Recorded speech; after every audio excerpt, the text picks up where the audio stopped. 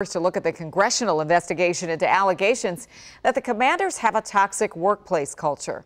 Lawmakers on that committee are asking the owner, Dan Snyder, and the NFL Commissioner, Roger Goodell, to testify at a hearing later this month. Adam Longo broke the story this morning on Twitter and on WUSA9.com.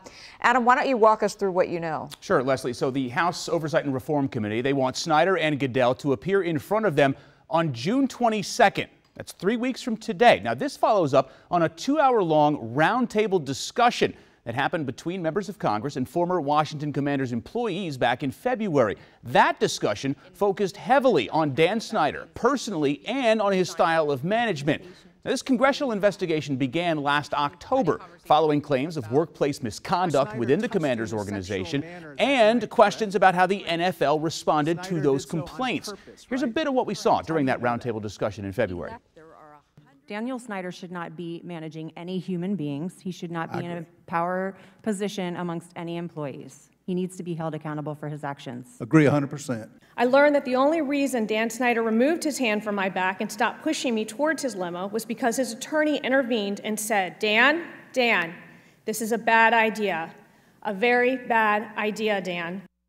Now, Dan Snyder released a statement after that roundtable calling those allegations, quote, outright lies. Here's a statement from the team that we just received. Quote, the Commanders have assisted the NFL in cooperating with all prior requests from the House Oversight and Reform Committee. We look forward to responding directly to the committee's invitation in a timely manner. Much the same from an NFL spokesperson saying we received the committee's invitation this morning and will respond directly in a timely manner. Now, we also have a statement here from the attorneys representing several of the former Commanders employees who have brought these claims of sexual harassment and workplace misconduct to the forefront. Quote, we're pleased that the House Oversight Committee has invited Snyder and Goodell to testify in front of the committee.